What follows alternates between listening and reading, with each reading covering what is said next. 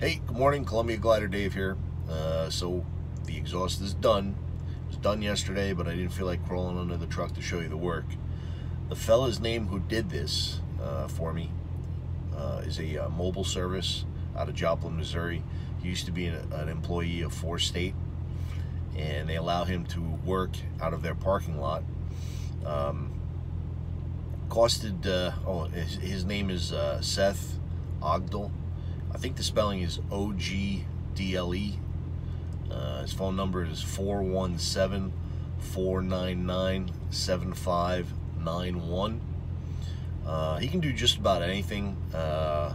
Brakes, you name it. Air horns. I was looking at doing the air horn, and to do a train horn and do it proper, that's looking like an investment. That's something I don't want to do right now. I don't want to spend $800, $1,000 to put a train horn in, because to plumb that, you're gonna need I think he said 3/4 inch airline or something, or 1/2 inch.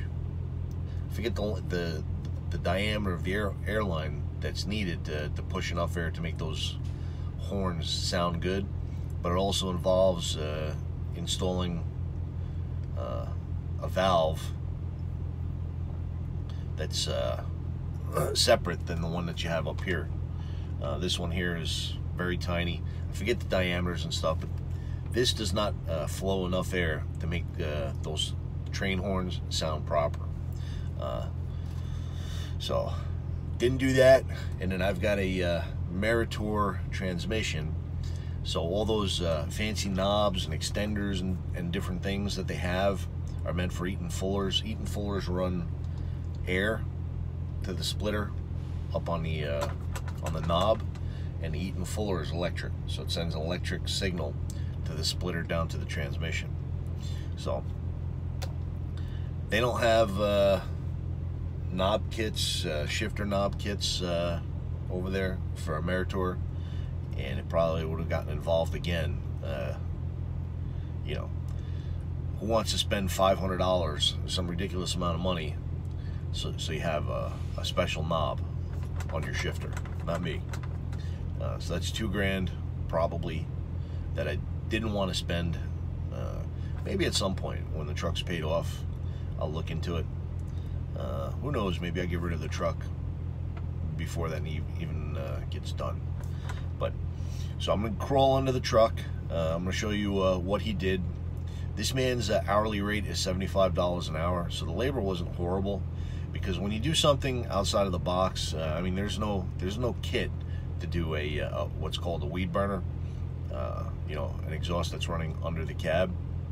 So it took probably just an hour, hour and a half, just looking at it, buying parts, returning parts, before we finally settled in on the way this was going to run. I was trying to avoid 90-degree angles, but ultimately, when we got towards the tail end of it, couldn't figure out how to make 45s work to get around the transmission and get the pipe down in between the frame, past the transmission.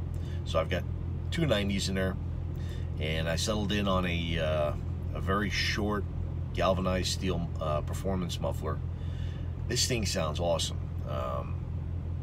When you're going down the road, I mean, the Jake brake is not terribly loud. You know, it is muffled, but it's not stock quiet either. And when you go through the gears and you get the RPMs up to 1500 RPM, it's got a hum. It's got a satisfying hum in the cab. I mean, it sounds nice. So I like it. It costed a hair under $1,000 to do between the labor. Labor was like $320, and I added one little piece of chrome, a little flare on the end. Gotta have a little chrome, right? I didn't want to spend a ridiculous amount of money to replace everything and make the whole pipe chrome. So let's get under there, show you what we did. All right, so the first thing you'll notice is the stack is gone. I'm gonna have to get a wash here. This is done with the exhaust, and the muffler was cracked open. I gotta get that washed. But let's get under here and see what we got going on. you'll see is that's the stock pipe there. This right here. Well, the stock pipe hooks to the turbo.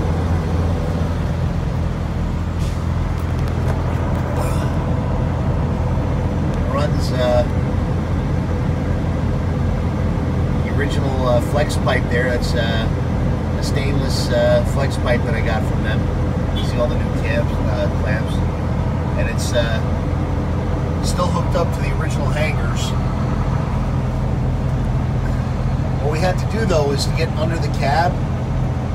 This pipe here had to be shortened, so he pulled it out and cut it. This pipe here actually ran back to here before it curved and went up the stack.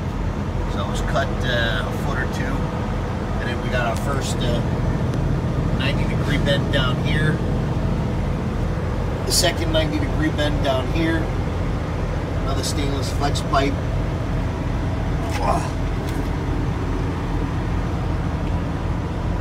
And then that's the muffler here. And we found a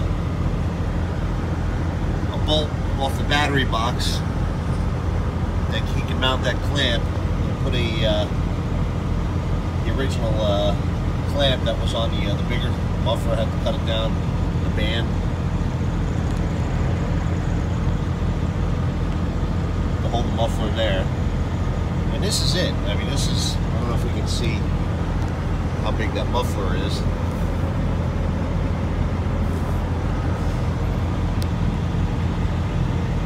That's the muffler. That's the whole muffler. It's a performance muffler. And then we finished with that. This is about the only piece of chrome I wanted on there was the tail. This was a pipe section for a Peterbilt. I thought it made for a great little tip.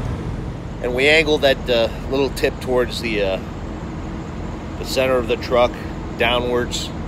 I didn't want it spraying on the brakes. I mean, it's spraying at the first pumpkin a little bit. I can't imagine going down the road that's going to heat the pumpkin too much, but we'll keep an eye on that.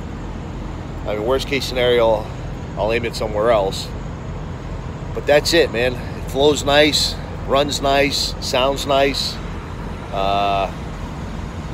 Somewhere under $1,000 bucks. I think it was like $940, something like that, between the labor and parts. Now, that could have gone up another $400 or $500 had I tried to chrome the whole thing, but why waste that kind of money, right? I just wanted to get the stack off the truck. I don't like the way that looks. Now the downside to doing something like this is, if I have a leak and I go to Freightliner, I don't know if they have those elbows and parts. I'm sure they can get them. I think the weakest part here is the flex pipe in the two locations. Everything's mounted securely, so the flex pipes shouldn't be a problem. And that long piece is a stock piece that's under the cab. So if that were to corrode and go again, I'm assuming if I went to a Freightliner or somewhere else, they'd be able to get that and just cut it like this man did. It's not rocket science. It's just work I don't want to do. So that's it, man. There's no point in letting you hear what it sounds like, because I tried listening to it on the on a video that I did, and you really can't tell the difference. But going down the road, man, it sounds nice. So that's that. I'm going to include some pictures of the framing and support for the belly boxes with this video. That's kind of a sneak peek of what that's looking like. All right, take care.